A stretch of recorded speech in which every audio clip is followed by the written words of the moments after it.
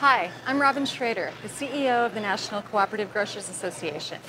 The United Nations declared 2012 as the International Year of Cooperatives, and this is a really exciting year.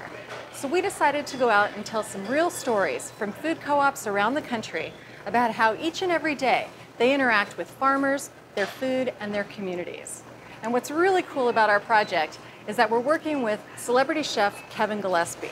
And what I really like about Kevin is his genuine commitment to locally sourced seasonal foods. I think you're going to find throughout our video series exactly how cooperative businesses interact and get deeply and personally involved in their communities and really work every day to build a strong, vibrant local economy.